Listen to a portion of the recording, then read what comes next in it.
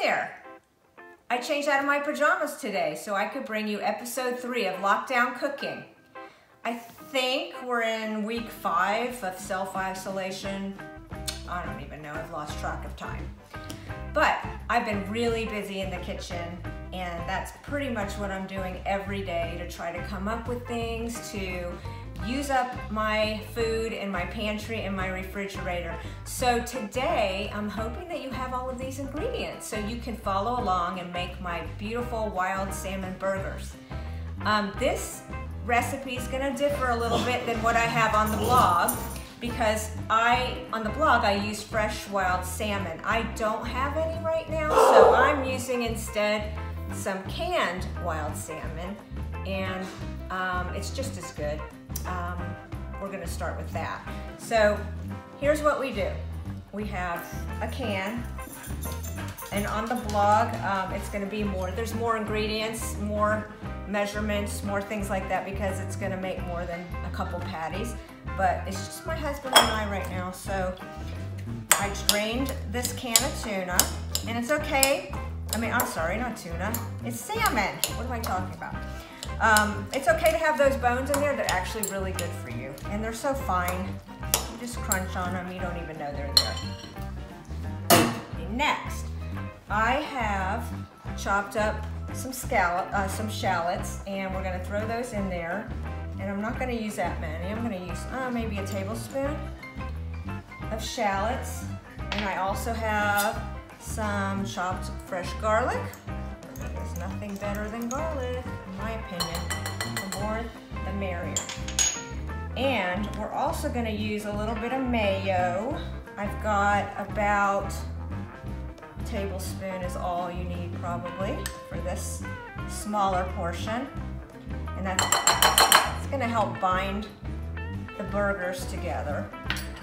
And then for the crunchy aspect of it, I've got some panko breadcrumbs. I love panko. It gives it such a nice texture, and it helps to bind. And I got mine at Trader Joe's, but I've also used gluten-free before. Use whatever you have in your pantry or whatever you like, really. Okay, the next thing I'm going to put in is some ginger, fresh ginger. Little tip, I like to keep my ginger in the freezer because it stays a lot longer, it doesn't get moldy, and it's really easy to grate frozen ginger. And you can even keep the skin on. They say to peel it off, but sometimes I don't, and it's okay. So you can see how fine it comes out when you're doing it like this. And I'm going to do about a tablespoon. It's going to give it a really bright flavor. Take a look. There we go. And I'm going to throw that in with everything else. Okay. Half the lime, juiced. I love this little gadget my daughter gave me many years ago.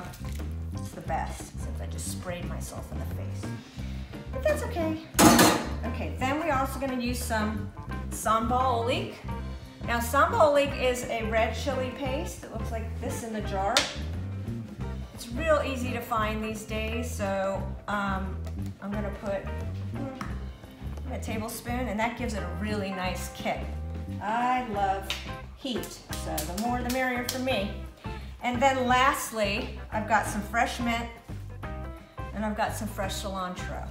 So I'm going to just chop it up pretty finely and throw it in. There's our mint. This gives it a lot of brightness.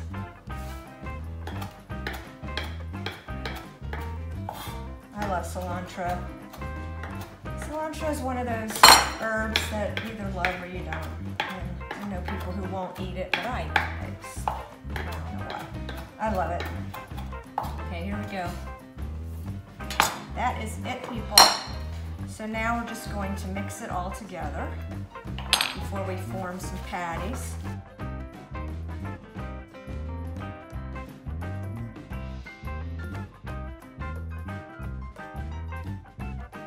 And then we are just going to make room here get tray to put our burgers on.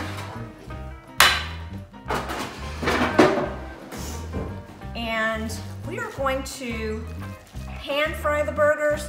I love doing it in my cast iron. I've been using my cast iron for everything these days. But I have baked them in the oven. I put them on the grill outside. I've used them on a grill pan. Whatever floats your boat.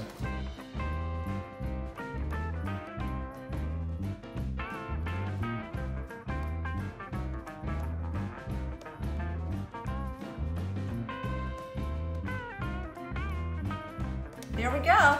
So you can see we're ready to get it on the stove in my cast iron pan. So we're gonna take a break because I have to heat the pan and then I'll show you what happens next. So now's the fun part. We get to fry up these salmon burgers on the stove. I've got some canola oil. I put it over medium-high heat and we're just gonna lay these burgers in my cast iron pan for about 4 minutes on each side. We want to get them golden brown. Since that's a baby, we're going to leave that one. So I love my cast iron. I think I've been using it every night to cook, seems like. This one is a hand-me-down from my family. These last forever if you take care of it. And they're really not hard to care for, but what you don't want to ever do is wash it in soap and water. That's the worst thing. It takes all the seasoning off and it can rust. And you want to always make sure that you put some oil on it when you're not using it so it doesn't rust. So as you can see, we are getting some splatter here, but that's a good sign. It's probably browning up nicely on the other side.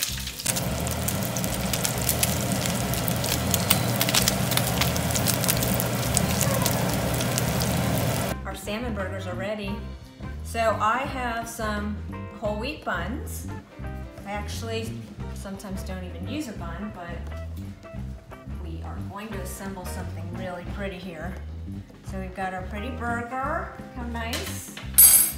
And I had made, for toppings, I had made these pickled vegetables the other day, which are so good on top of this.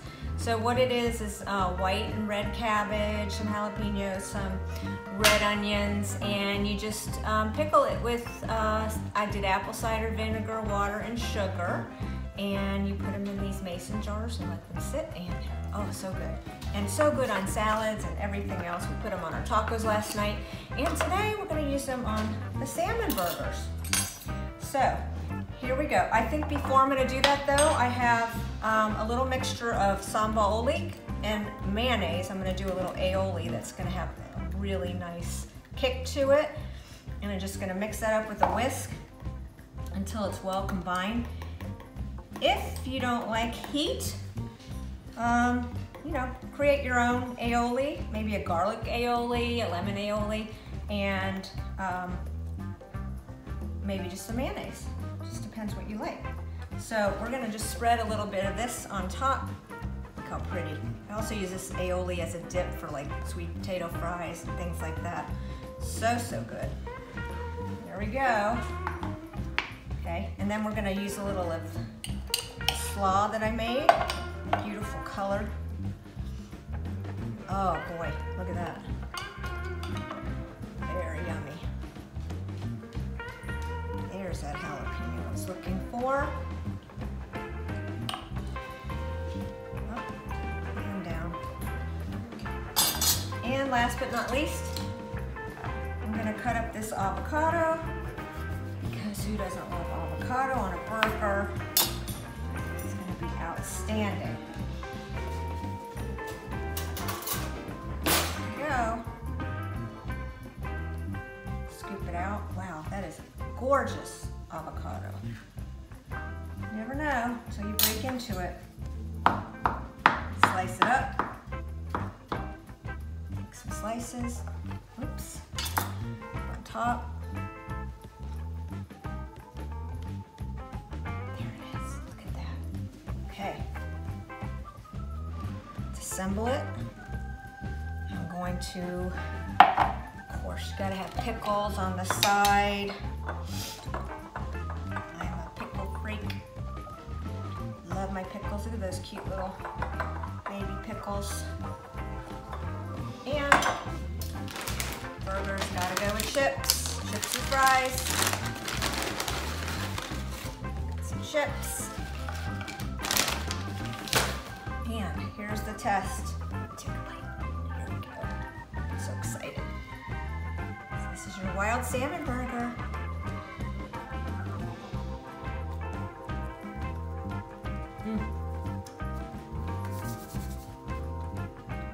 Really good. Really good. Now my mouth is full, but you can get this recipe on my blog at asiancaucasian.com and search Wild Salmon Burgers. Have a great day, stay safe, stay inside. See you next time.